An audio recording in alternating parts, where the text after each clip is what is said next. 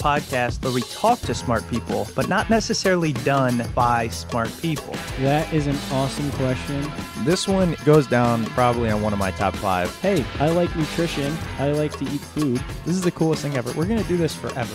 I wish I paid more attention in that class. You know, I'm going to be honest, I don't understand that. As a man, I don't get it. Welcome to smartpeoplepodcast.com. Hello and welcome to Smart People Podcast, conversations that satisfy your curious mind. Chris Stemp here. Welcome to the show. First, I want to say something. This is a show about health, specifically about gut health, the microbiome, and all those things. And yes, we have covered it in the past, but this is different. I also want to say we're not turning into a health podcast. I kind of realized we've had a lot on, but I had planned on putting that topic aside for a while until I met our guest this week. I got to tell you, this is the longest I've ever spoke with a guest straight through. I think we were on the phone for over 2 hours. Now, the episode obviously is about half of that because some of it is not meant for air and some of it just shouldn't be aired, but all of it is great. This week on the show, we have Dr. Will Bulsiewicz. And the reason I'm so excited to have him is because, well, he is no Bulsiewicz, okay? Corny joke there. He has the trifecta of credentials, in my opinion. Okay, so what's the trifecta? Well, first, a glowing formal education background. He's a graduate of Georgetown University School of Medicine. He trained in internal medicine at Northwestern Memorial Hospital and gastroenterology at the University of North Carolina Hospitals. Oh, and he earned a Master's of Science in Clinical Investigation from Northwestern and a certificate in nutrition from Cornell. And he's also board certified in internal medicine and gastroenterology. Now, why is that so fantastic? Well, because not only are they amazing schools, I didn't know how great they were until he was telling me about the program ranks, but his background is in not just internal medicine and not just the gut, therefore gastroenterology, but also in research, clinical investigation. So a lot of this episode is talking about the actual research. Like he reads these things and then deciphers them. And I even feel like, some people I follow, some people I've listened to are really good at marketing, but don't have this kind of background. And that's why I really like Dr. B, as he's referred to, by the way. We're not going to go through the whole name anymore. So the first part is this amazing education that covers both the specific in gastroenterology and the research piece. The second is he's been doing this for over 15 years. So he's seen so many cases and you can just hear his experience come off. And the third is he's not selling anything. No books, no supplements, no classes or workshops. Why is that important? Look, I've got nothing against selling things. In fact, I understand why it happens. Hear me out. If you're a doctor, you're spending a lot of your time with patients, as Dr. B is. You're in there doing surgeries, you're seeing patients, you're making charts, you're following up, all this. And you make really good money. If you have your own practice, as he does, if you want to make better money, you just see more patients. Okay, so there's that. Now, if you want to go the route of selling supplements and classes and workshops and all that, that's fine, but you're probably going to move to that mostly full time because of the sheer amount of effort it takes. Sure, you might have a little bit of a practice, but there's no way you can dedicate yourself to it. And then very clearly, your focus becomes selling more things. And to sell more things, you have to talk about more problems, talk about more things that you should buy. But Dr. B is a rare breed. He has his practice that keeps him going. I'm sure he makes good money. And you can hear it in his voice. He just doesn't like all the false information that's being spread. So he thought with his background in research and what he does at his practice and his background in gastroenterology, he could be a thought leader in this blossoming space of the gut biome. But keep in mind, taking the time to read all of this research, to put it out there, to write articles, to come on podcasts, with no return in mind is a noble feat. Kind of feels like podcasting for 8 years with no return. Anyways, now for me, all the things he said weren't an easy pill to swallow. In fact, him and I went back and forth on email after the interview, sending research articles and journal articles back and forth. He actually mentioned some of these journal articles in the episode, and if you want them, they're in the post at smartpeoplepodcast.com. Some of the things he says seem controversial to someone like myself who's very much in the health space. You know, he's like, gluten, no problem. You can eat it. Grains are getting a bad rep. Most supplements are bunk, etc., etc. And then he backs it up with research. But you be the judge. We have them on. You get smarter and do with it what you please. So we are going to be talking to Dr. B about gut health, probiotics, testing, food sensitivities, the gut, diet, vegetables, gluten, and much more. We are at smartpeoplepodcast.com. This is an episode, by the way, I really want to know what you think. So go ahead and email us. We're at smartpeoplepodcast@gmail.com. Let's get into it. Cannot wait to bring you one of my favorite guests, and I'm sure now a friend for life, who, by the way, we will have back on. Here it is, Dr. Will Bulsiewicz, a.k.a. Dr. B. Enjoy.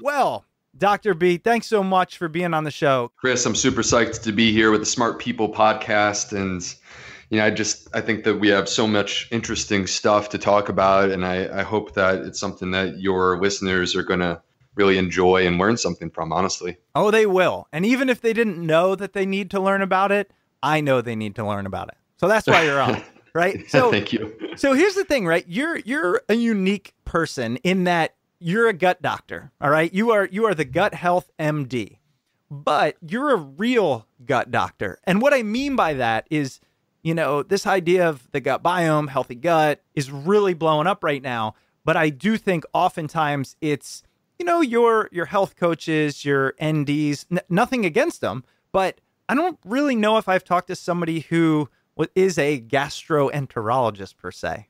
So yeah.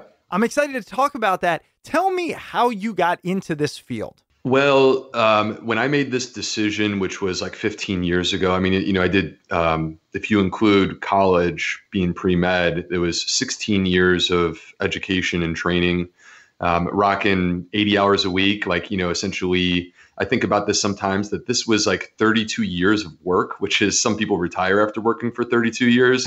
And my career literally just started after working for 32 years. But anyway, about 15 years ago, I was at Georgetown for medical school and trying to make a decision on what to do. And frankly, at that time, we knew almost nothing about the gut microbiome and the things that we're going to talk about tonight. But the thing that happened for me is I really enjoyed a little bit of medicine, meaning internal medicine, using my mind to peel away the layers of a complex medical problem. And I also liked the idea of being able to use my hands to fix things. But the thing for me was when I went into the operating room during my medical training in med school, I didn't really love the fact that there's complications. Like you just have to have thick enough skin to accept that you could be a great surgeon and you're still going to have some patients who don't come out with the result that everyone walked into the surgery with. Mm-hmm. And so for me, this was the perfect fit because I am trained as an internal medicine doctor. I'm board certified as an internal medicine doctor. That allows me to really understand, everything about not only gastroenterology, but I understand cardiology and, nephrology and all these other fields. But then I have that focused, specialized training that makes me an expert in this particular niche, the digestive system. And I get to do really cool procedures. Like people may think, why would you ever want to do a colonoscopy? Well, it's like playing a video game, first of all. And second of all, I'm curing cancer. So, I remove polyps. And when I remove the polyp, I walk out and I tell the patient, if you didn't come in for your colonoscopy, you could have had colon cancer in a few years. But instead, I took it out and we're good to go. Go on home and go grab like a beer and enjoy the rest of your day. So. Well, let me go into that for a second. I hadn't thought about that, but you brought it up and now it's just stuck in my mind. at no point in your career did you go, oh, wait, I'm going to have to look at a lot of buttholes. Well, I mean, you have a valid point. And when you, like, for example, when I was single before I met my wife, every single person that you go on a date with, they're kind of looking at you skeptically, like, you know, is this guy a total creeper? What's the deal with him? And then you meet their mom, and they too are like pretty darn skeptical of you in the very beginning. Yeah. But the reality is that when you're in medical school, like every single field has gnarly elements, every single field. And, you know, you just see crazy, insane stuff when you're rotating through all of these different specialties. And you kind of, to some degree, become immune to like how gnarly medicine can be at times. You stop thinking about it, you know? And so like, I mean, I suppose you could say like when I do colonoscopy, like I'm looking at poop like all day long. Right. But it doesn't even frankly register with me anymore because I'm doing this so often that I'm just focused on doing my job and making sure I'm taking great care of my patients and things like that. So, you know, so it kind of, all that stuff ends up falling to the wayside. And really what you want is you want something that you are passionate about and that brings you great satisfaction, because the reality is in medicine in 2018, you are going to be working really hard. There's just no getting around that. So you have to really love what you do. And you know, the people who do it for money or things like that are the ones who end up very frustrated with choosing a career in healthcare. So yeah, and I'm glad we actually touched on that, because I've thought about this before. How do doctors get into those fields, right? Not the obvious ones, but the ones that are specifically dealing with grimy, gross, or at least to most people, those types of things. But again, to what you're saying, eventually it's just, you look at it as part of this amazing human machine, and no part is really that different from something else. Yeah. And for me, like, you know, there's less of a focus on the strange, you know, aspects of what I do for a living. Right. There's more of a focus on, gosh, this is like really cool. You know, for example, cardiologists, they just deal with the heart. Like it's one organ, it beats, you know, okay, cool. Mm-hmm. I mean, I think the physiology is interesting, but for me, I deal with the esophagus, the liver, the pancreas, the stomach, the small intestine, the colon. You know, you just keep going down the line, and there's so many parts of the body that I'm the expert in, and they're all a little bit different and have their own nuance or their own things about them that make them interesting. Or, you know, I mean, honestly, like, as a doctor, the more that you learn, at least for me, the more that I learn about the body and the way that it works, the more that I'm convinced of two things. Number one, I don't think we know hardly anything. Like, I think that we know 1% of what's actually going on in the body. Wow. And, you know, what we do in modern medicine is so simplistic if we could really understand everything. And the second thing is, honestly, the way that we work as humans, it's something that, if anything, it makes you like more religious. It makes you believe in God because it's so perfect. Like, it makes so much sense the way that the human body is designed to work. And, you know, I guess you could chalk that up to evolution, but there's just, I don't know, there's just so much to it that's incredible. And how could you ignore that, you know, the beauty of like just who we are as human beings. Here's the other thing I was thinking of. I was reading your bio, and you've got all these awards and you've done all this. Did you know that you wanted to go into medicine from an early age? And were you always driven to work your 32 years in a condensed period? Because I always revere people who do school for that much simply based on work ethic and drive and stick-to-itiveness. I always had an idealistic element to who I am. I always had that, like, as a kid. And there was a compassionate part of me, you know, and that goes along with being idealistic. And so I really originally thought that I wanted to be a veterinarian. And then I realized that I didn't like cats, which is ironic because I subsequently, like during residency, I was too busy to get dogs. And so I had 2 cats, which I don't know what that, like, go ahead and judge me. I don't know what to say. Wait, do you still dislike cats? No, I love cats. Oh, okay. Just checking. Okay, that's fair. Yeah, I ended up getting 2 cats in residency because I couldn't get a dog. Yeah. You know, so I was the cat guy. Yeah. But anyway, so that's what sort of made me walk away from being a veterinarian and become interested in medicine. But yeah, I mean, when I was 16, I decided that this is what I wanted to do. And to me, it was like this huge undertaking to prove that I was capable of getting myself into medical school. And when that actually happened, that was such a satisfying thing for me. But I'd come from a family where I watched how hard my parents worked. My mom is, I don't know if like I'm supposed to say this, but she's Irish. She's just a hard worker. She's like, she just grinds. And I watched that. And I think that left an impression on me, not like consciously. It's not like, hey, I'm going to be like my mom, but more just like seeing how hard your family works to provide. And so that left an impression that, you know, as I moved through my career, I can't help the fact that this is who I am, where I am a goal-setting person. I always am lining up a goal, and I'm always just kind of aggressively trying to figure out how I'm going to complete that goal. And that's what happened to me along this path. And that's what led to all of these sort of doors opening up in front of me, and then a new goal starts. And so, you know, so it was just very interesting. And sort of my coming of age for me personally was where things like really, really changed was when I was 20. I was still 26 years old. I was one of the youngest guys in my med school class. And I had my MD and I completed my intern year, and this is at Northwestern. And, you know, I mean, I just have to tell you, like, Northwestern internal medicine residency program, our program is one of the hardest to get into in the whole country. It is ridiculous, the people that end up getting in. 4,000 applications for 40 spots. And, you know, I really worked hard that intern year, and I was picked, like, to my surprise, as the intern of the year. And when that happens, like, oh my gosh, like, what is going on? Yeah. I just got picked out of my class of these amazing people who I have such great respect for.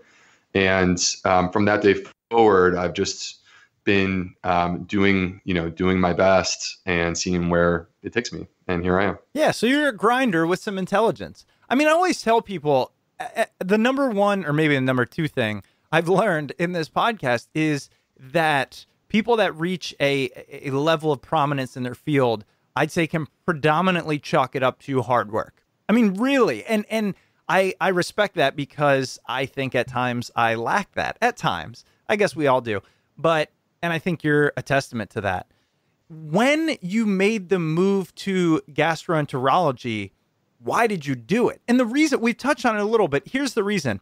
In my opinion, go ahead and correct me if I'm wrong, but like the 90s, we were all about kind of the heart and, you know, really trying to figure that out, heart attacks and all that. Then 2000-ish, it was all about the brain, right? It's like, oh, everybody's into this neurotransmitters and there's depression going on. We're trying to fix that. Everybody knows serotonin, dopamine, oxytocin, all that.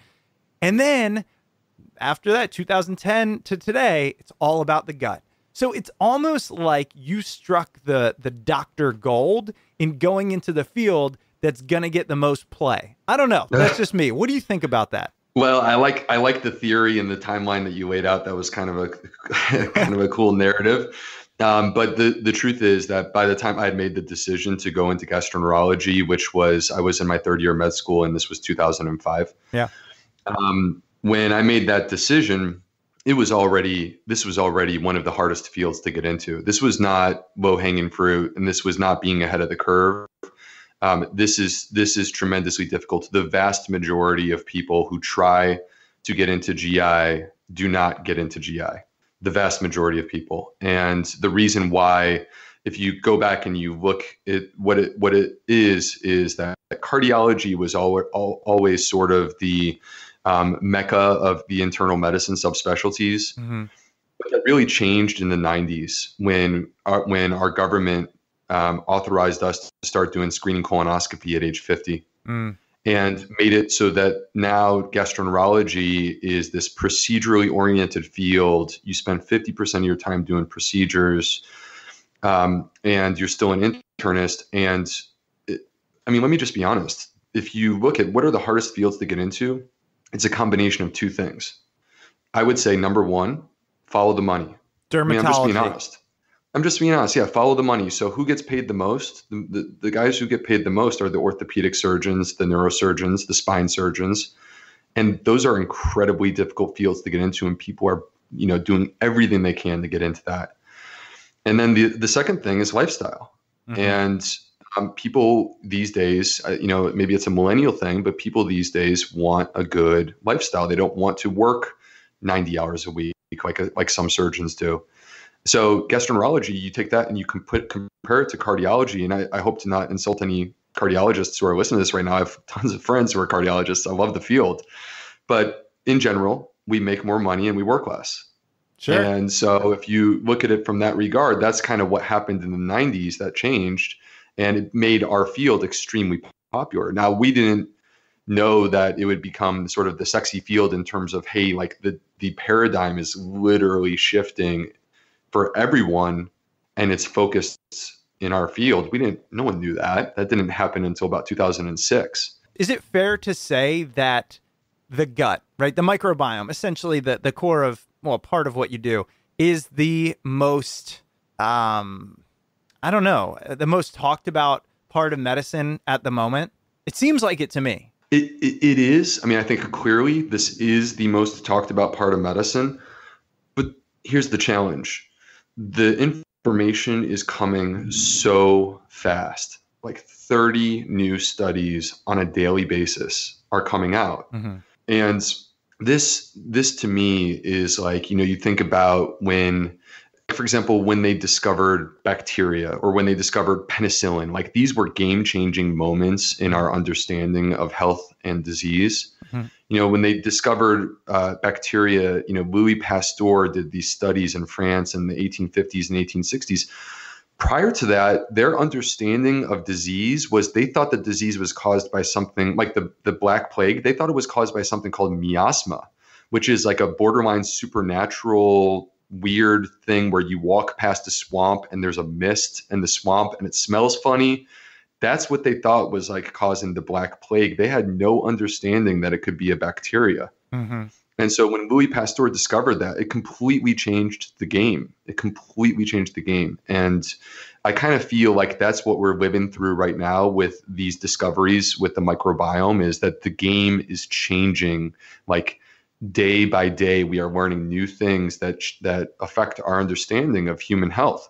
But the problem is that none of the doctors have been trained in this. This is all brand new. Right. The amount of information is so overwhelming. How do we train the current generation of doctors? How do we do it? And that's part of what, everyone needs to try to figure out within the healthcare community is how do we use this knowledge and apply it within our clinic? That's one of the things that I'm trying to do. What was the tipping point and what was the thinking prior to and post? Well, the tipping point actually has to do with a advance in our laboratory techniques. And so what you have to understand is, so first of all, let me define what the microbiome is for the listeners at home. We're talking about the community of microorganisms that live in and on the body. So when we talk about the gut microbiome, we're talking about the community that lives inside of your gut. And this is a combination of essentially 5 different types of organisms: bacteria, yeast, parasites, something really weird called archaea, which are single cellular organisms, just like bacteria. They're not exactly the same. They have been around on our planet for 4 billion years. They predate oxygen on our planet. And you can find them inside of volcanoes. You go a couple miles down into the ocean and you find a rift vent. And inside that rift vent, you will find these archaea. They're absolutely fascinating. And we know almost nothing about them, but we do know that they live inside of us. Wait, when did we find that out?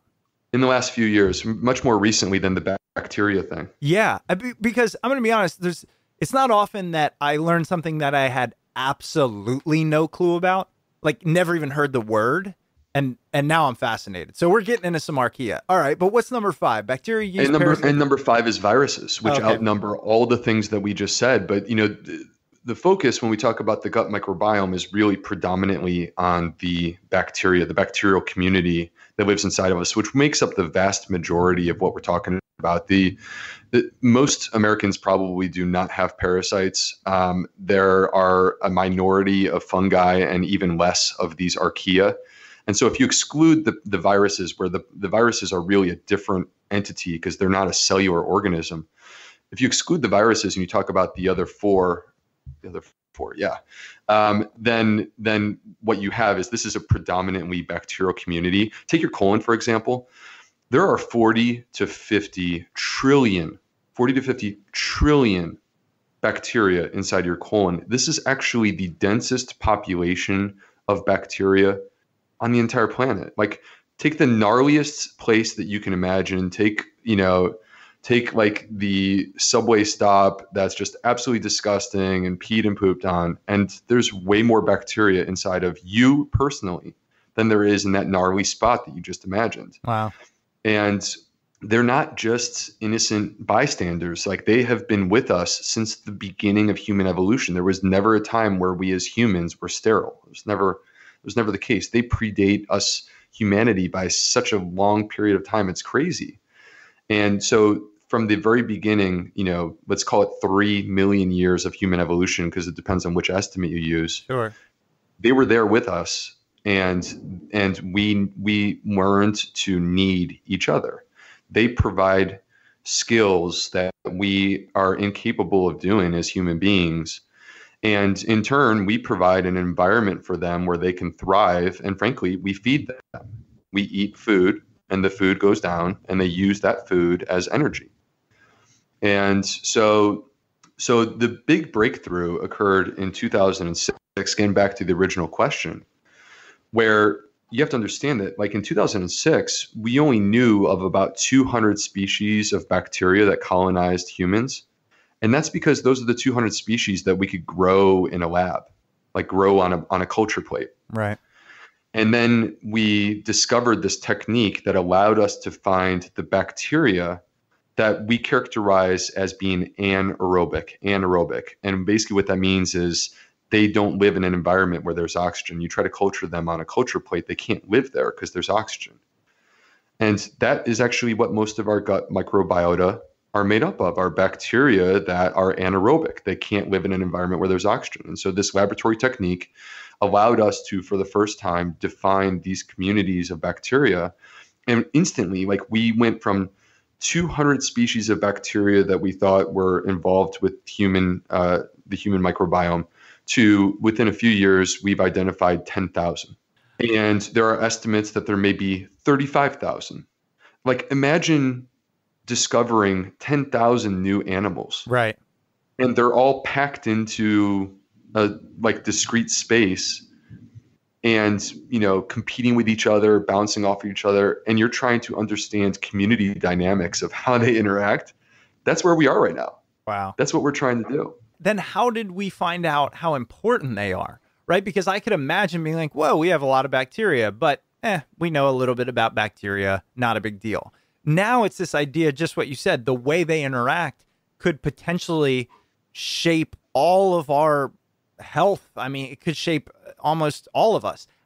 How did we figure that out, or why do they matter so much? Well, basically from that point forward, now we have a laboratory technique that allows us to actually study these bacteria, to identify their presence, and start to then use, broaden out, our research techniques to say, okay, now that we know they're there and we can measure them and things like that, let's use this information to try to understand things better. And so, there wasn't like, hey, here's one study that came out that, defined everything for us. Sure. There's some studies that are like complete game changers, and then there's others that just made a positive contribution, perhaps small. But, what we do know now, here we are a little more than 10 years later, and we know that this community of microorganisms plays a central role in your metabolism, the way that you process your food. So, for example, you and I are pretty similar in age. I'm sure you've noticed there are way more people with food sensitivities in 2018 than there ever were when we were kids. Right. You right? Yeah. Oh, yeah.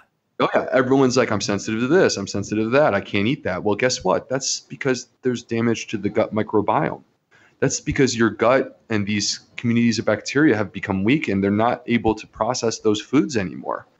And, speaking of our metabolism, there are these absolutely fascinating studies that have been reproduced like multiple times. I mean, this is not a fluke. This is something that's incredibly easy to do given the right equipment, where they will take a mouse that is an obese mouse and they will transfer the bacteria from that obese mouse into a thin mouse. And they will change absolutely nothing. This is done in a lab. They are controlling the calories. They're controlling exactly what the thin mouse eats. It eats the exact same thing, the exact same amount. And the thin mouse becomes obese. And they've reproduced that study where they take the bacteria from an obese human and they transfer it to a skinny mouse. And once again, the skinny mouse becomes obese. Okay, now that's crazy. I mean, this is just crazy stuff. And so, the gut microbiome controls our metabolism. Our immune system lives in our gut. There are autoimmune diseases that exist today that were not around when you and I were kids, and I'll see them twice in the same day in my clinic. Wow. Which ones specifically are those? Well, like an example is eosinophilic esophagitis. Wow. That's so never heard of that. Esophagitis didn't exist until the late 90s. Like there was not that name, eosinophilic esophagitis did not exist. And now I will see it twice in the same day. And what it comes back to is that our immune system lives in the gut. 70% of your immune system is hanging out there in your gut. You got to understand that this is the place of vulnerability for our body. This is where we are most vulnerable. Our skin is a wall. Our skin blocks things from getting in. Our gut is responsible for basically sorting through everything that we put into our mouth and swallow and deciding what is good, what is bad, what are we going to absorb, what are we going to try to get rid of. And so the immune system is there hanging out, and it is separated from the gut microbiota, these bacteria, by a single layer of cells that is a fraction of the size of one strand of hair off your head. And they are in constant communication. It's like neighbors hanging out. It's like two parties going on, and there's a thin fence separating the two parties. The two parties are talking to each other. And we have tons of evidence that when you damage the gut microbiota, when you damage these bacteria, you are damaging the immune system. And so the immune system and its ability to function properly depends on a healthy gut. We also know that 95% of serotonin, which is the happy hormone, is produced in the gut. And so serotonin, if I want to treat someone for depression, for example, I could give them Zoloft or Prozac or whatever. These medications are serotonin reuptake inhibitors. They basically crank the serotonin up in the body. 95% of serotonin is not in the brain. Only 5% is in the brain. 95% of serotonin is in our gut. And the reason why is because serotonin essentially sets the rhythm on a local basis for your gut and how it moves. And so if there's not enough serotonin, what do you get? You get constipation. If there's too much serotonin, what do you get? You get diarrhea. Well, guess what? Like irritable bowel syndrome, there's a generation of doctors that grew up with the understanding and still to this day believe that IBS is just a manifestation of anxiety or neuroticism by the patient. But what about the fact that when you damage the gut, you damage serotonin, and that would affect mood, that would produce anxiety or depression, and that affects GI motility and sensation. And so now we have a root cause for IBS that has nothing to do with, hey, the patient's crazy. Now we have a root cause that's real. We may not have a test for it, but this is real. This is what's going on. And then, there's a bunch of other things. They are involved in producing vitamins, several of the vitamins in our body. But the other thing that I want to just toss your way is that they play a huge part in our gene expression. So if you look at our genetic code, like they cracked our genetic code a little more than 15 years ago. Right. And when they did that, they thought that they were going to be able to figure everything out. And the results ended up being extremely disappointing because it's like you can define someone's genetics, but you can't tell what's going to happen in their life. People are not predestined. The vast majority of the time, our studies suggest 95% of the time, you are predisposed. based upon your genetic code, but not predestined. And so what controls the manifestation of disease, flipping the gene on or off with like a switch, which, by the way, we know this is the way that it happens. We call it epigenetics. Genes can get flipped on or flipped off like a switch. Well, a good example of this is celiac disease. So celiac disease, there is a researcher at McMaster up in Ontario named Elena Verdu who studied celiac disease and basically found that there are 3 criteria that people need to meet in order to develop the actual condition. Here they are. Number 1, you need to have the gene for celiac disease. If you don't have it, you cannot have celiac disease. Well, 1 out of 3 people in the United States have this gene. So it's very common, 1 out of 3 people. Number 2, you need to be exposed to gluten, which you find in wheat, barley, and rye. Well, guess what? Gluten is in like all kinds of food. Everything. Yeah. And so every single person growing up in the United States has been exposed to gluten. So that one, just check it off. We all have that. Number 3, this is the game changer. It's changes in gut bacteria, damage to the gut microbiome, which we have a term for, dysbiosis. A loss of the healthy balance in the gut, a loss of the appropriate healthy communities of gut bacteria. Dysbiosis is what actually flips that gene on. And so this is what causes celiac disease, is basically damage to the gut microbiome, and someone who carries the gene and has been exposed to gluten allows for the possibility of celiac disease to manifest. Now, most people who have the gene don't develop celiac disease. If you look statistically in the United States right now, 1 in 3 people have the gene, and about 1 in 100 people actually manifest the illness. But the issue is this: 1 in 100 is way more than it was 50 years ago. See, and here's the thing: gluten and celiac, that's something that I feel like is utilized often to discuss how the gut can, become damaged and all that. It seems like it's one of the ones that's studied most. It's kind of clear cut.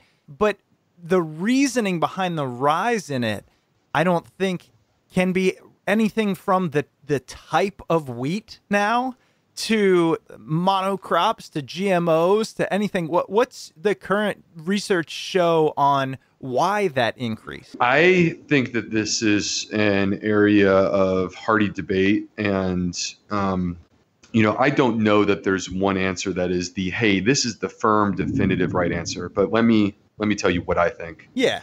I think that to pin it on like the types of wheat that we're eating has the wheat changed since our grandparents? I don't think that that's really what it is. I think what we're seeing is that the full American lifestyle, or call it a Western lifestyle, has changed in the last 100 years. We have moved inside. We have developed powerful chemicals to clean our home, to clean our skin, our body in the shower. We have developed 5,000 or 6,000 chemical preservatives or additives or colorants that are put into our food. We are no longer spending time in a garden, working with our hands, or being outside. We're not sleeping as much. We are clearly not exercising nearly as much.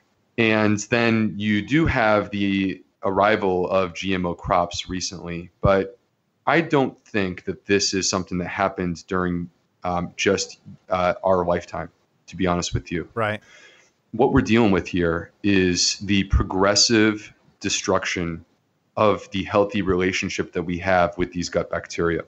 And if you look at populations of people, because believe it or not, there are still tribal people that exist on this planet. They are unfortunately falling apart very quickly because like a lot of them get exposed to the modern lifestyle, to a Diet Coke or to an iPhone. Mm-hmm. And they say, forget this tribal life. I want that. I want the iPhone. I want the Diet Coke. But there are still populations of people in the Amazon rainforest and also in parts of Africa that are native tribal people, like Tanzania as an example. And in these people called the Hudzu in Tanzania, if you study their microbiome, they have about 1,600 species of bacteria inside of them. Now, contrast that to study of us Americans. And what you will find is that we have somewhere between 300 and 1,000 species. So the best of us is already missing 600 species relative to these native tribal people that are living the way that we lived for 99% of human history. And what we see in our studies is that when you lose diversity in the gut, meaning you lose these populations of bacteria, you reduce that number of species down from 1,000 to 900, 800, 700, keep dropping it. When you do that, at some point, you reach a tipping point where your gut is not able to keep up with what your body is asking it to do, what your body needs it to do. And then disease shows up. And so this loss of diversity is what we see in these autoimmune diseases. It's been associated with Crohn's disease, ulcerative colitis, and celiac disease, but also autoimmune diseases that are outside of the gut, rheumatoid arthritis, multiple sclerosis. We also, by the way, see similar types of things. Like, to use the word dysbiosis is to use a very broad descriptive term, but it means this. It means the loss of diversity within the gut. We see dysbiosis is associated with so many other conditions. It's associated with Parkinson's disease, Alzheimer's disease, ADD, autism, all of these different things throughout the entire body. And this is demonstrating to us the importance of gut health, which is that when you damage the gut, bad things happen. And so one of the things that I would point out to say that this is not just our generation, this is not just our generation, is that we have data, like, this is an impossible study to do in humans because we live far too long and it takes way too long for us to procreate. Right. But in mice, there are clear-cut studies that show us that there can be loss of bacterial species across generations. So if grandma had 1,000 species, but grandma is now drinking soda and eating processed food and spending less time outside in the garden, and grandma goes from 1,000 species down to 800, and then grandma has mom, and mom starts off with 800 species. Yeah. And the same process repeats itself, where now we've even upped the ante even more. I mean, I think you would agree with me that in the last 100 years, these trends that I'm defining of more chemicals, more preservatives, more additives, less time outside, less sleep, less exercise, like all of these things, more processed foods, less natural foods. Like the average American, here's our diet. Let me lay it out right now. The average American in the United States is getting 65% of their calories from processed foods. We don't even know what's in there. Like, we don't even know what those things do. There are no human studies to demonstrate safety for these 5,000 or 6,000 chemicals. And they're getting about 25% of their calories from animal products, meat and dairy. And what that leaves is 10% of an American's calories are coming from fresh fruits and vegetables. And that is completely upside down. Because when you look at the healthiest populations in the world, for example, I don't know if you've read the book, The Blue Zones by Dan Buettner. Oh, yeah. We had him on the show. Perfect. Yeah. So to recap real quick for your listeners who haven't read this book, they should. This is a great book.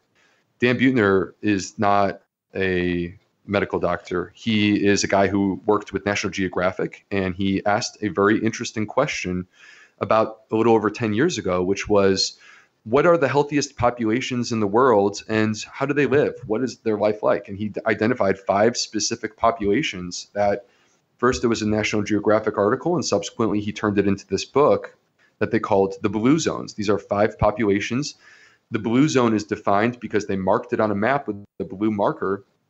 And these are specific locations. It's not countries. These are specific places that they marked on the map. And so the 5 locations are the Nicoya Peninsula in Costa Rica, Sardinia, Ikaria, which is an island in Greece, Okinawa, Japan, and finally, Loma Linda, California, which is where the Seventh-day Adventists live. And they're a very interesting population because they live with us in the United States. And aren't they all vegetarians? The vast majority are either vegan or vegetarian, and a minority are pescatarian. Okay. And their theology, their faith system teaches them that they will come back to re-inhabit their body. And so part of their culture is to take care of their body because they expect to come back to re-inhabit it. And so they have this culture of eating healthy.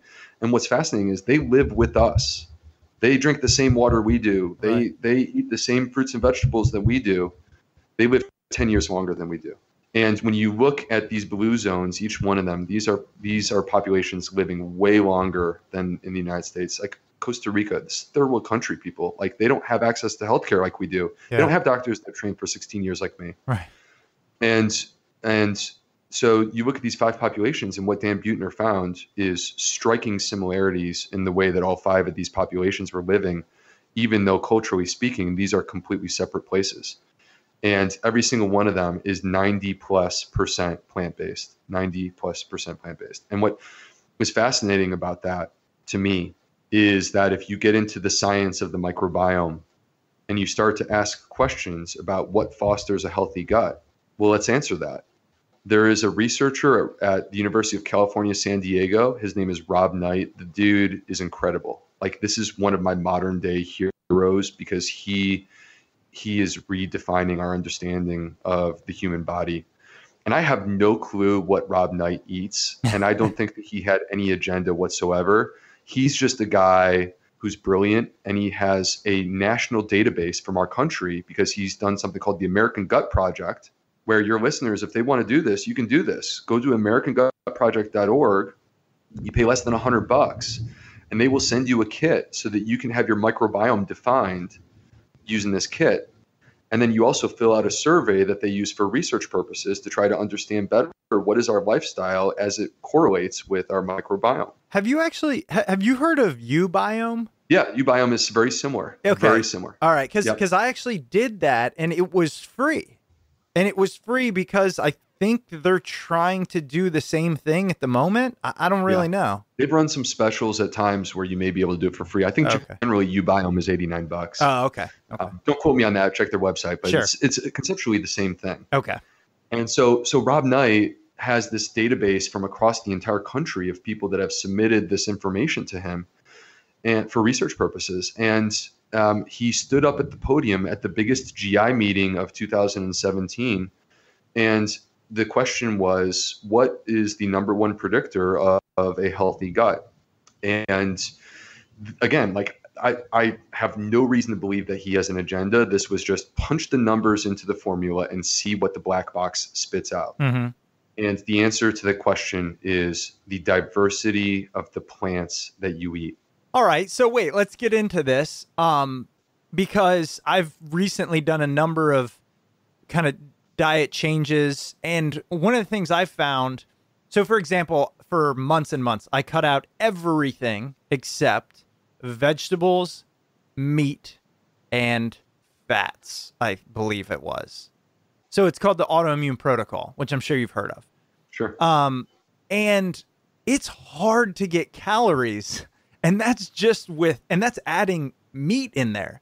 How do you get enough calories eating 90% plants? I just don't understand it. To answer your question, where do you get your calories from? Well, let me say this, first of all, like for every single person who's sitting here listening to this right now, I am telling you right now, I do not want you to finish this podcast and today is the first day of veganism for you.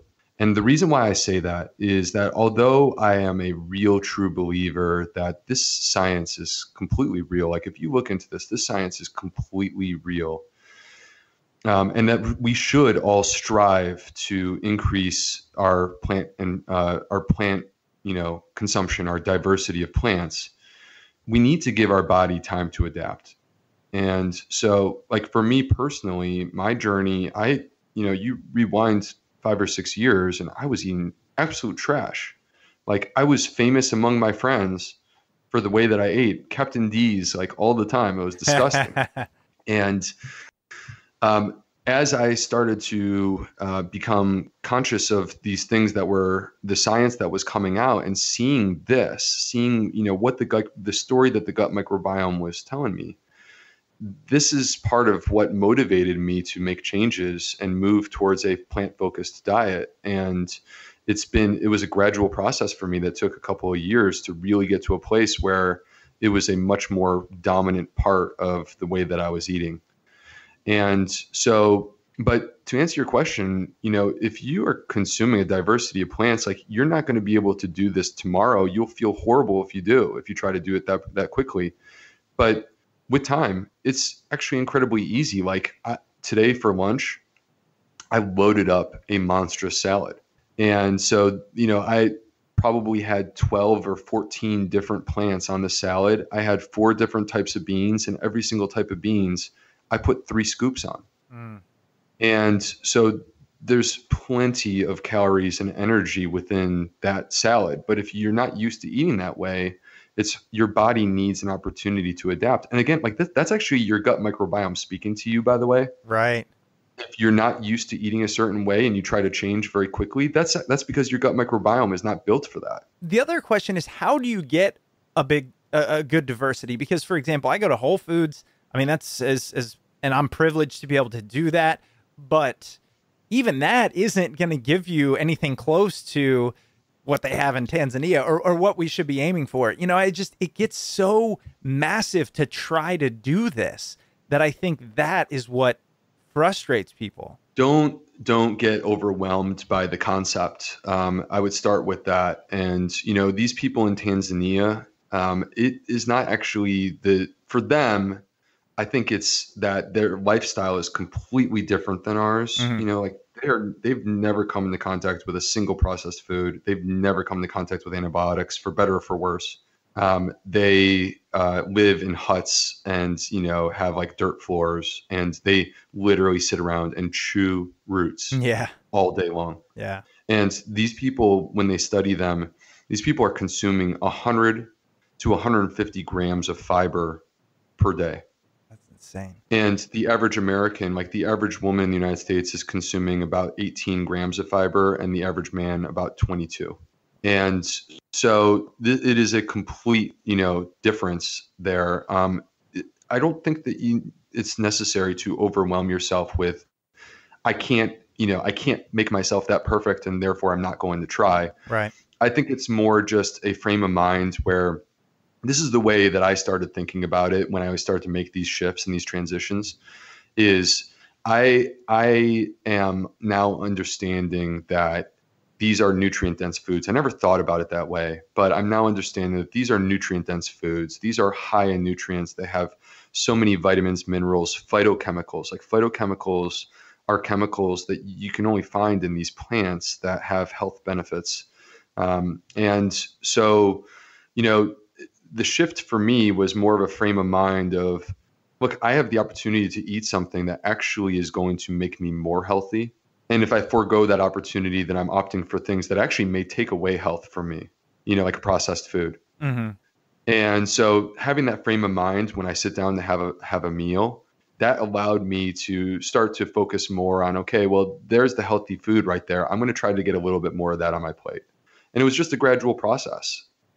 Getting diversity, I mean, look, if, your idea of being plant-based is to have iceberg lettuce with a cucumber and some tomatoes on it 3 times a day, but that's not what it is. And you start to incorporate all of these different foods into your diet. This is the reason why, by the way, not to divert onto a different topic, but I feel like it's a controversy that needs to be addressed. This is the reason why I cannot support elimination diets of any variety, because the elimination diets consistently show us, all of them, the same thing, whether you are gluten-free, or you are low FODMAP and using low FODMAP to eliminate foods, or you are Whole30. When you eliminate foods from your diet, the microbiome suffers. Our studies across all those diets that I just mentioned have shown us that. When you eliminate foods from your diet, the microbiome suffers. And so we can't be eliminating foods. We don't have that margin of error to be able to do that. We can't be causing more harm to our microbiome and hoping that it's just going to turn out okay. And so that's where we need to not be eliminating foods. Like even if you do a diet, for example, a gluten-free diet, if you want to do gluten-free diet, 100% be my guest and eliminate the refined foods, the refined grains. Like 100% get rid of those processed foods. But I don't think it's a good idea to eliminate whole wheat, whole barley, whole rye, or the minimally processed stuff. And our studies clearly show that it supports the microbiome, and these whole grains are needed. Oh man. All right, Dr. B. Now You just did it. You just dropped the mic, right? That flies in the face of a lot of the popular diets. Well, yeah, the popular diets, but even some of the prominent people in this field. And mind you, one of the reasons I was really excited to have you on, I do feel that a lot of the prominent people in this field aren't necessarily based in research. And we'll just leave it there. But so take something like gluten, for example. Obviously, if you're celiac, you cut it out. But you 100% cut it out. There's no question there. But what about gluten sensitivities? Or as you mentioned, you see autoimmune patients. I mean, I've heard people back it up with science and everything go as far as saying any person with an autoimmune disease should never eat gluten. I cannot agree with that. Okay. Now I do think let's try to tease this out a little bit, because we shouldn't be painting with super broad strokes here. There's layers to this that are worthy of discussion. And so, think about gluten comes from 3 sources: wheat, barley, rye. Now tell me when the last time was that you ate like literally wheat without processing it, or literally barley without processing it. No one's doing that. It's always a processed food. Right. It's always a processed food. And when we process our food, to my knowledge, there is only one form of food processing that makes it more healthy than when it started. And that is fermentation. If you ferment your food, you can make it more healthy than when you started. But beyond that, any food processing, the way that I think about things is, as you process your food, you are losing nutrients and you are adding in preservatives or additives or colorants or whatever it may be. And at some point, it crosses the line and stops being a healthy food and starts being an unhealthy food. But the science here does not lie. The science tells us very clearly that people who go 100% gluten-free, their microbiome becomes less diverse. It's clear cut. And it's funny you say that. I've had this thought because, as I mentioned, I've tried a number of diets and really just trying to see how do I feel, et cetera, et cetera. And, they'll say, well, you might eat something, and if you notice it impacts you negatively, then that means you shouldn't have eaten it, right? So say I've cut out beans because of lectins, and then I go, okay, I'm going to reintroduce them, and I have beans, and then I get stomach pains. And I'm like, wait, this is ridiculous, because 6 months ago, beans did not cause stomach pains. So that kind of confused me. And then also learning that... Can you break that down? Yeah, definitely. But to add on to that, learning that prior to this interview, and you kind of reiterate that certain bacteria feed off certain food. If you eat a lot of sugar, you're going to get bacteria that like sugar. If you eat a lot of grains, you're going to get a lot of bacteria that eat grains, et cetera. But then I was thinking, if diversity is the goal and you cut those things out, those bacteria will die. But my understanding was that some of those are the bad bacteria. That's right. There's good guys and bad guys. It. Yeah. Well, first of all, let me start. Okay, so that's a lot to unpack, but let me start off with this. We need to be very careful about defining the way that a food makes us feel as being the indicator of whether or not it is good or bad for us. And so I don't want to upset or insult your listeners who may believe in this. But for example, bulletproof coffee makes people feel great. I don't think that there's a person on this planet that doesn't feel a positive difference when they use bulletproof coffee. But there is nothing healthy about that. There is nothing healthy about bulletproof coffee, other than if you were to take away the butter and the medium chain triglycerides from the coconut oil and leave just the black coffee, then I think you would actually have something that's there and healthy. And so, just because something makes you feel good, cocaine makes you feel good, it does not mean that it's good for you. And on the flip side, things that make you feel bad, we have to be able to understand that these foods that cause gas or abdominal discomfort, and we're not tolerating them, that's because there's complexity to processing those foods. It doesn't mean that we're incapable of tolerating that food and that we should eliminate it. If we eliminate it, then we have given up on that entire community of microorganisms that would feast off of that food.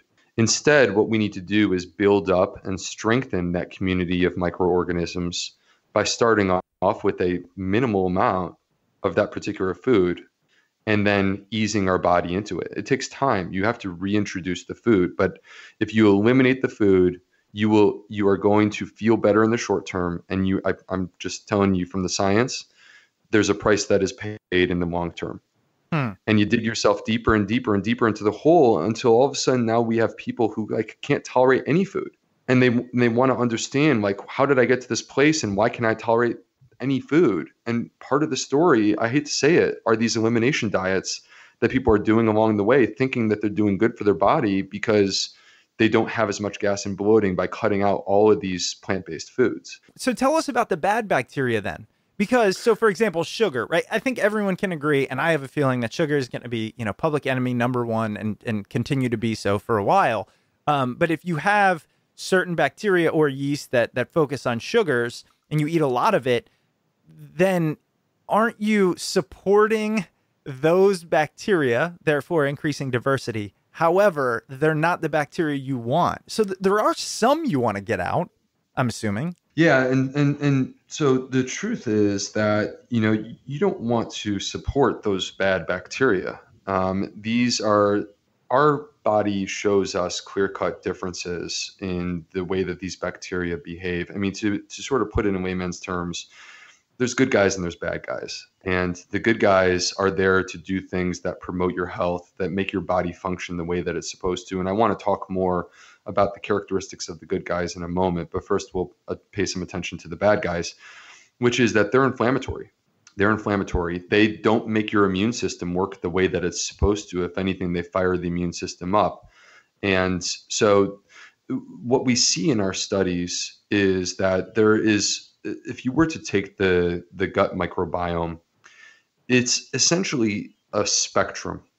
There is a spectrum where there is the ideal gut microbiome. And by the way, I'm happy to send you the reference for this so that you can post it for people that are skeptical. They can read this. Yeah, let's do it. I want to read it. So that's another There is a spectrum that exists of the gut microbiome. And if you were to say what is on the extreme end of the negative spectrum, I would argue that it's the standard American diet. It's the 65% processed foods, it's the 25% animal products, and it's the measly 10% of fruits, vegetables, and whole grains. And on the other end of the spectrum, what they have found is the closer that you become to being plant-based, the healthier the gut becomes. And that is because what you have are, this is now getting into the part of nutrition and the nutrient that is my absolute favorite that no one is talking about, which is something called short chain fatty acids. When we talk about fiber, we misuse, including doctors, including me a couple of years ago, we misuse the term fiber. Not all fiber is created equal. You can't just count the number of grams of fiber and pretend that it's all the same. That's not the way that this works. Using the word fiber is similar to using the word protein. Would anyone claim that the protein in a bean is the same as a protein that's in a hamburger? I don't think anyone would. They're clearly different. And the same is true for fiber in the sense that there are many, many, many different types of fiber that you find, and each plant is going to have different types. And this is where the diversity of the plants comes into play, is each type of plant that you bring to the table is going to have different types of these nutrients, but also fiber that promote a healthy gut. Fiber is not in one end and out the other. I thought when I completed all of my medical training that that's what the story was. Fiber helps you poop. Right. Fiber is a plug that pushes stuff out. Mm-hmm. That's what I thought when I completed all my training. And I now understand that that's not the way that it works. And there are specific types of fiber, which we refer to as prebiotic, P-R-E, biotic, as opposed to probiotic. And the prebiotics feed and nourish the healthy bacteria in our gut. That is, by definition, what a prebiotic is basically the food source for the healthy bacteria that live in your gut. Prebiotics can come in many different types, but the predominant form is coming from the fiber, particularly soluble fiber that you find in plants. And what happens is the soluble fiber, by the way, the same story is true for resistant starch for the people who are fans of resistant starch at home. The soluble fiber passes all the way through your stomach and your small intestine completely unchanged, and it hits the colon. And when it hits the colon, these bacteria transform it from fiber into short chain fatty acids. Examples of this are butyrate, acetate, propionate.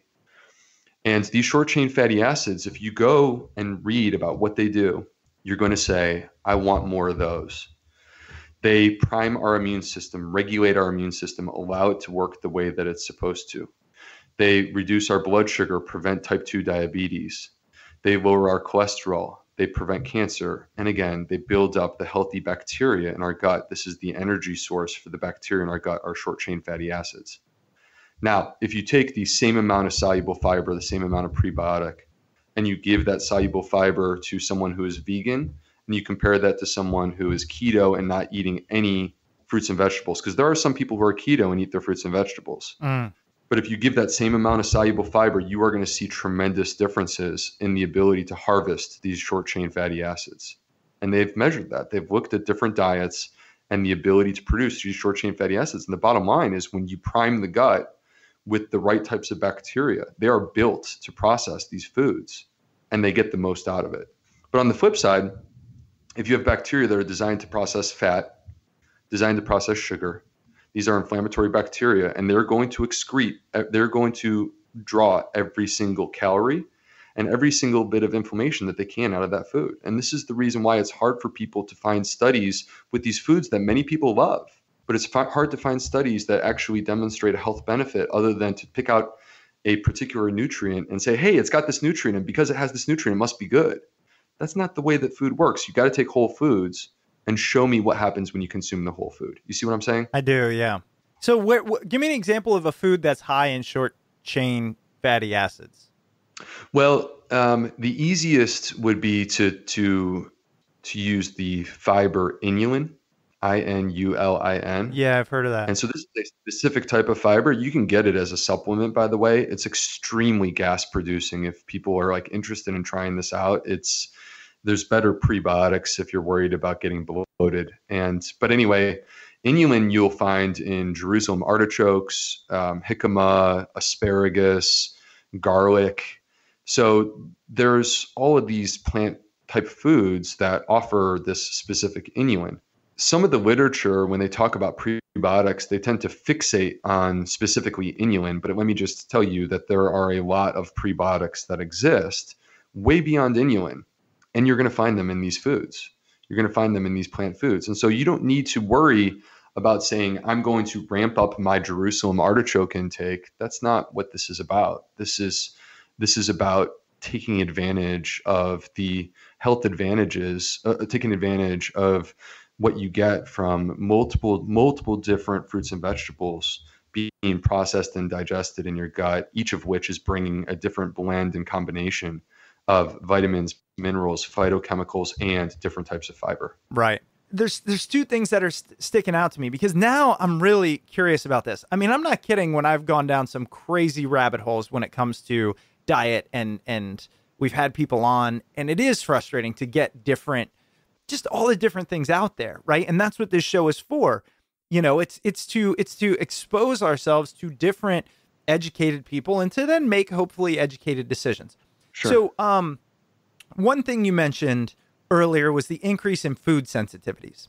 Yeah. And that is something that I'm trying to figure out because I have taken multiple food sensitivity tests. Again, I'm kind of like a freak when it comes to this, like a Tim Ferriss type.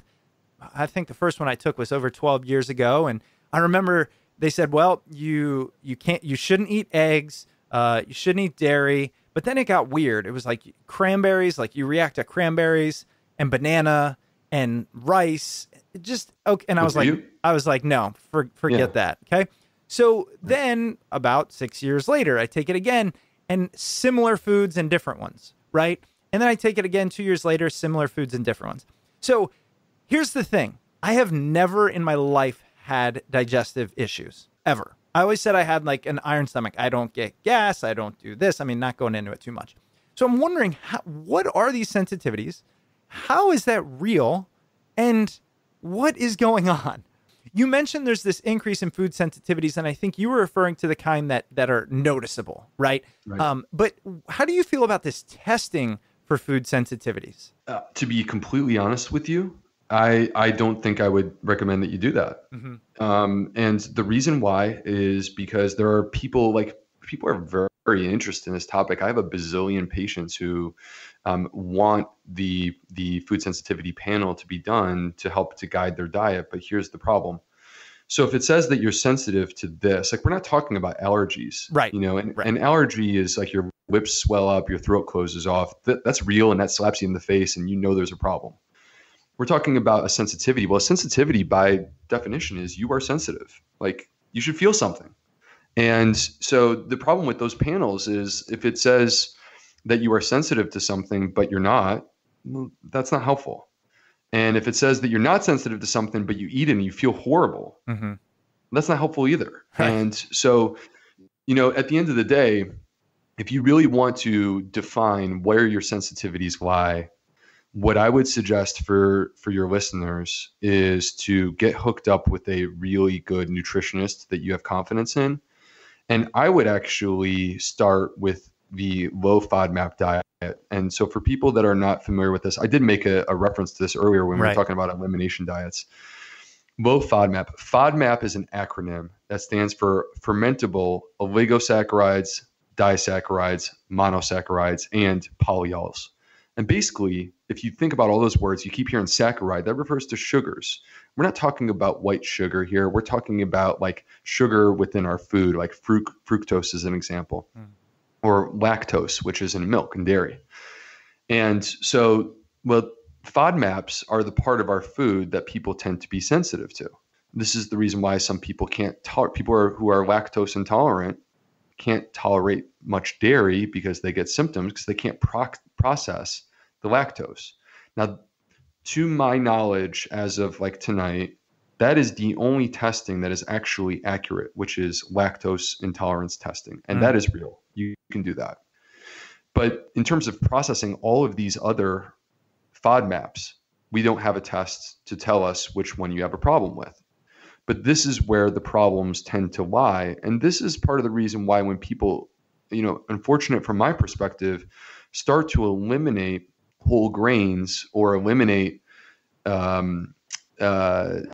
beans, legumes, things like that, they may temporarily feel better because they're eliminating the FODMAPs that come with those foods, but they're doing harm to their microbiome in the long run because they're no longer getting the benefits of what those foods bring to the table for the gut microbiome. And so if you want to approach the food sensitivity problem, what I would propose or suggest for people is this. You get hooked up with a good nutritionist and you use this low FODMAP diet, which you can get off the internet, as a guide to help you to identify where your real food sensitivities lie. And then what you do, if it's a good nutritionist, they're going to tell you the point is not for you to permanently eliminate those foods. That would be a mistake. The point is to use that guide when you have worked with this diet and keep basically a journal for yourself of what you're eating and how it affects you. The point is to use that guide to moderate your food. You need to reintroduce. And when you reintroduce, you start off at a small portion size and you work your way up. I like that. I'm familiar with the FODMAP. And so that's an interesting one for our listeners to look into. But you got to be careful with the FODMAP. I'll just say that real quick. Like There's a lot of people using the FODMAP. There's a lot of people using these diets. Sure. And if you're not careful with it, this is where harm can be done. Is if you're, there are, this, that if you're searching for a certain opinion on the internet, you'll find it. You're going to find it. And so there's a bazillion people out there that will tell you, I felt so much better eliminating all these foods. I guess time will tell. I wish them well, but I'm just telling you the science does not support that. We have to at least end it on what we can do. And we've talked about kind of the things I think most people know, right? Eat more fruits and veggies and specifically a diversity of those. We talked a little bit about prebiotics, and we don't need to spend a lot of time on prebiotics or probiotics, but I'm asking kind of a twofold thing. One, what are some other suggestions you have that you give to your patients, to people in increasing gut health in general, since that's your thing? And then also, what's your stance on supplements? It could be probiotics. It could be any type of gut healing supplement, good ones, bad ones. So I'll leave that up to you. All right.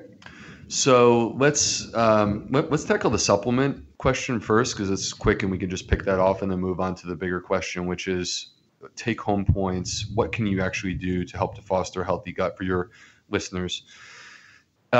Supplements are what the word is defined as. They're a supplement. Like, this cannot be the backbone of your health. The people who use 10 or 15 supplements, I am not going to be in agreement with that because you don't know what the side effects are. They do have side effects. Mm-hmm. They do have interactions with your body. They have interactions with each other, and they can have interactions with your drugs.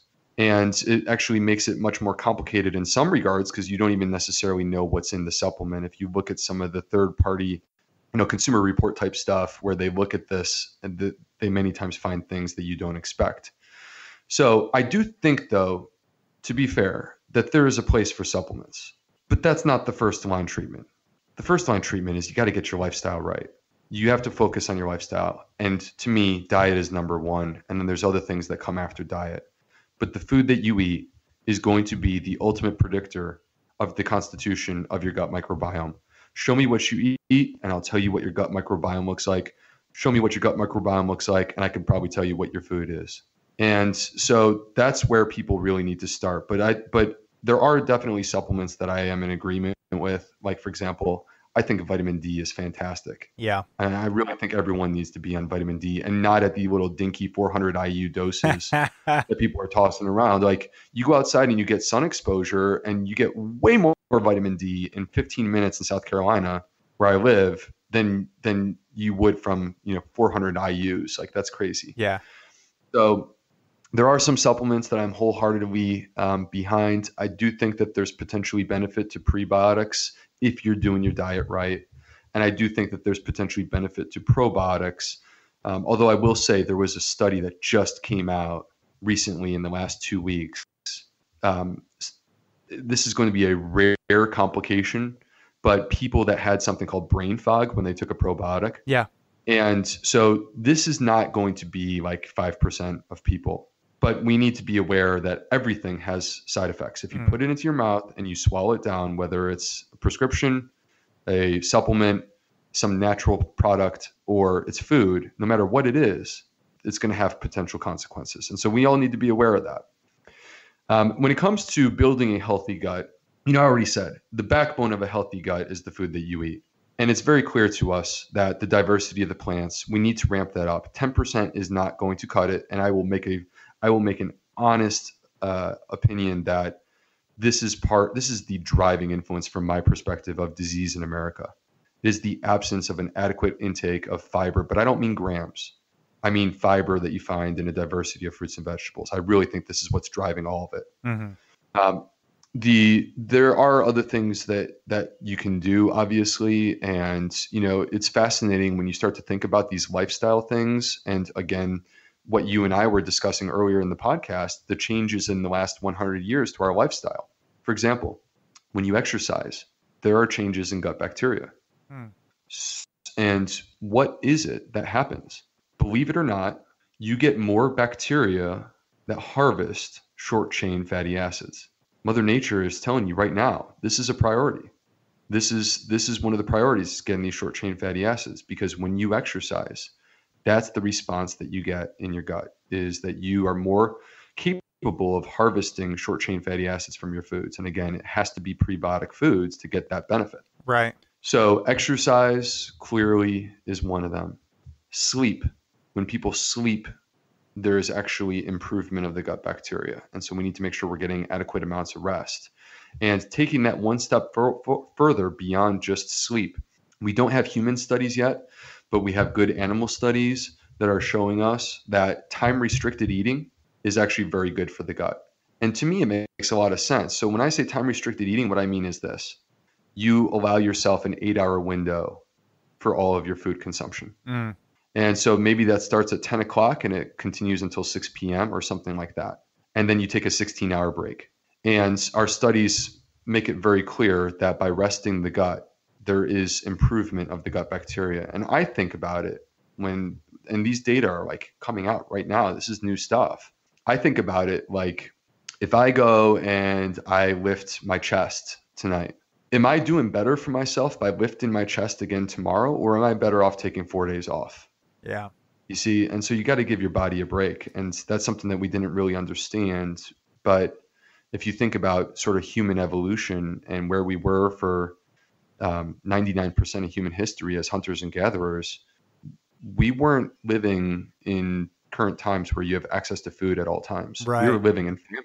And so our body was getting that rest, that break. Yeah, I've heard of that. And that's one that, again, just the logic stuck with me in that, you know, you eat and then you have to allow your body the time to digest it. And then once it's done digesting, the time to heal. And it can't heal while digesting.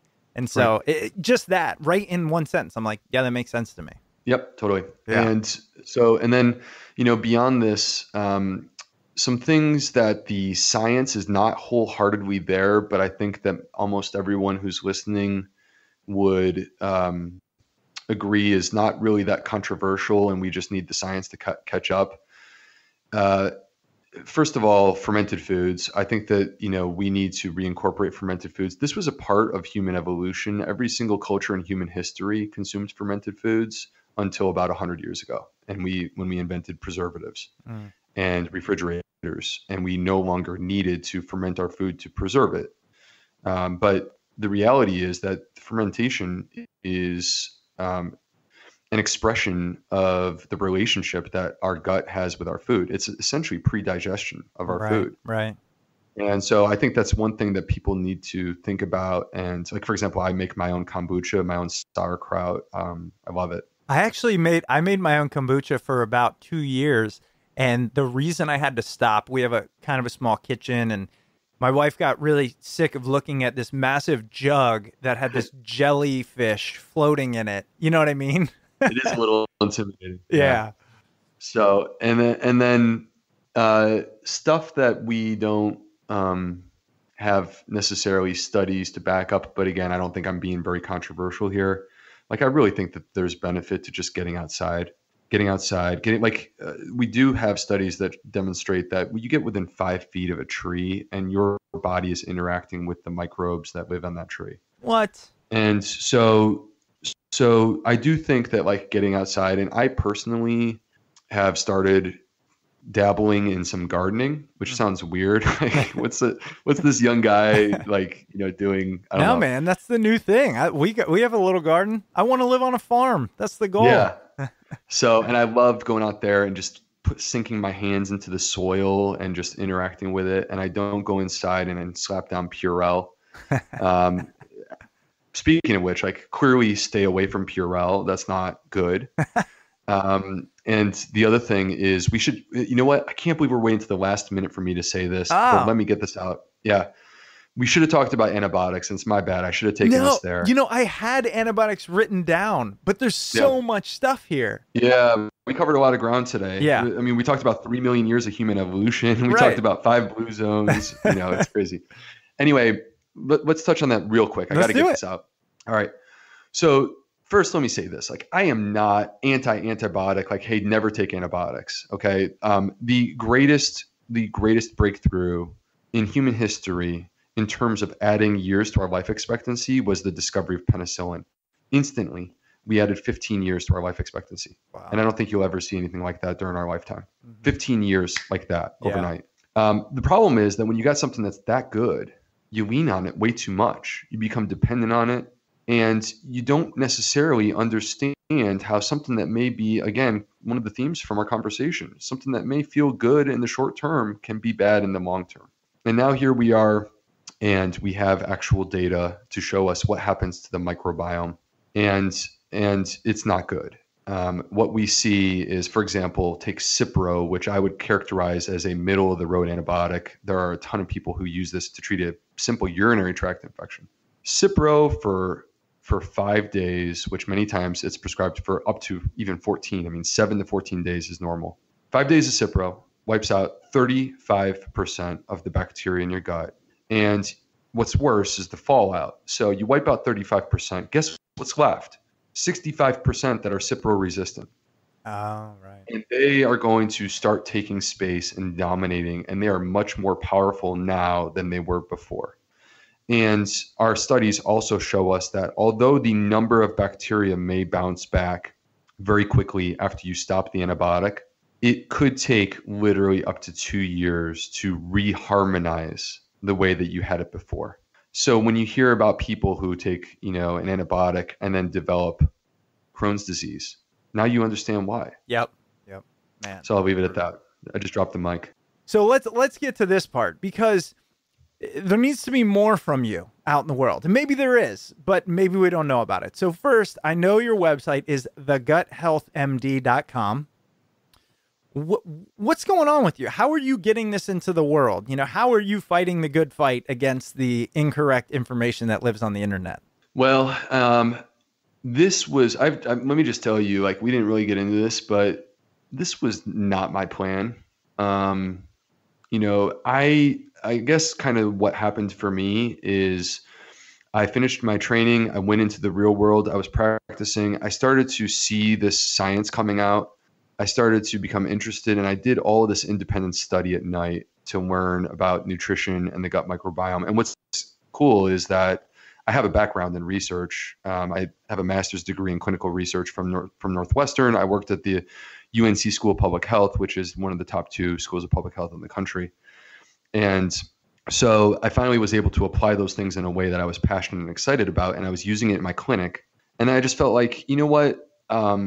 There's way too much for me to say about this than to just limit it to a 15 or 30-minute visit in my office behind a closed door. Mm-hmm.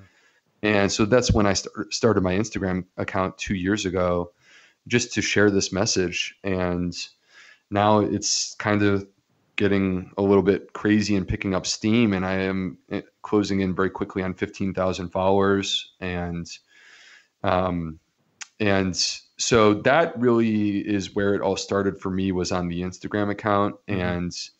But I love coming on podcasts like this one with you and having this conversation, because you can't get from one post on Instagram enough of the story to make it make sense. But when I come on a podcast and we have a good, high quality, evidence-based, science supported conversation for an hour or an hour and a half, people are now getting the whole story. And I think that they understand better. And what's cool is, for me, what's cool is this is not a money-making venture for me. If I wanted to make money, I would double down in my office and make a lot more money. I was going to say, yeah. Totally. So, but what's exciting for me about this is this has started to take off for me. It's bringing attention to me and this message that I'm trying to share. But at the end of the day, I can rest really easy and feel really good, because I'm bringing everyone who listens to me, I'm bringing you the truth as I see it. And I don't, time will tell if I'm 100% correct, but I did all this training, and here I am using these skills to try to spread this message, and people are making changes as a result of that. And that gets me super excited. And I feel so good when I hear back from people that they enjoyed the podcast, and because of that, they're making, X, Y, and Z change, whatever that may be. Like I said before, you don't need to walk away from this podcast and become vegan, but I do think that you should increase your plant consumption. I guess I'll leave it at that. Sure. So we have the website, which is theguthealthmd.com. And then your Instagram account is at the Gut Health MD, right? That's right. And is that your primary place, or are you doing the Twitter, Facebook, blogging? I mean, what would you recommend? I know you can sign up for your newsletter on the website. Yeah, you can sign up for my newsletter, which is different than what you get in terms of Instagram content. If you are more of a Facebook person than an Instagram person, then you can follow me on Facebook. It's the same thing, at the Gut Health MD. Okay. But really, my content is built for Instagram, and that's where most of the conversation is occurring right now. And, I guess I would say, I don't know what the future holds. This has been crazy. I didn't think I was going to build a website or start, devoting, building time into my practice schedule so that I can do this. I didn't think I could do any of those things. And so I don't know what the future completely holds, but, I hope that some of the people who are listening at home, if you enjoy what I'm talking about, can join me on and just kind of see what happens. Who knows? Well, I really respect that. And I honestly wish you the best of luck. I mean, the amount of people I interview or read about or learn about, I think I get a pretty good BS detector. And I just have to say, I know your background in research and what it lends itself to, I know that the first thing you did was not try to sell your own supplements, which is what you could do. I mean, that's the thing, right? It's like, okay, now we've got a Dr. B probiotic, and all this. So, and I'm not disparaging those, but I just, do what you have to do to make this work, and keep putting this information out there. I really appreciate it. I appreciate you saying that, and I definitely appreciate like coming on this podcast and the opportunity to have a good conversation about this. And there's so much more that I want to talk about. Like, I want to talk about confirmation bias. I want to talk about who to select as your go-to expert, because people are not careful enough about that. You got to be careful about whose opinion you're going to trust. This is your health. This is your most valuable commodity. Don't give it up to just whoever's going to tell you what you want to hear. Look for the right person. I guess I would close by saying that. Welcome back. I hope you enjoyed that interview with Dr. Bulsiewicz, aka Dr. B. We don't have a book to promote this week, but that is not going to stop me from plugging the Smart People Podcast Amazon link. And you can reach that at smartpeoplepodcast.com/Amazon. Just a reminder, use that link anytime you make purchases on Amazon. It comes to no extra cost to you, and it greatly helps support the show. If you're looking for other free and easy ways to support the show, head over to iTunes or Apple Podcasts and leave a rating and review over there. Chris mentioned a handful of studies in the intro of this episode, and just as a reminder, you can find those studies in the show notes. All right, moving on from the interview to our normal housekeeping things. You can head over to smartpeoplepodcast.com to check out all the old episodes and sign up for the newsletter. And as always, if you'd ever like to reach out to Chris and I on the show, you can email us at smartpeoplepodcast@gmail.com or message us on Twitter @smartpeoplepod. That's it for us this week. Make sure you stay tuned. We've got a lot of great interviews coming up, so we will see you all next episode.